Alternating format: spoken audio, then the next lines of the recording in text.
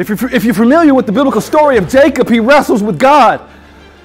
You know, he wrestles with God all night, and Jacob walks away with his hip popped out of socket. And he's walking like this, right? I wrestled with God and I got a concussion. Literally, I was concussed for 4 months. It was bad, very bad.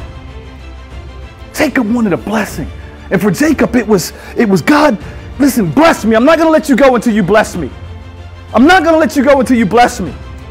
And then God changes his name to Israel. God, I'm not going to let you go until you give me something, until you bless me.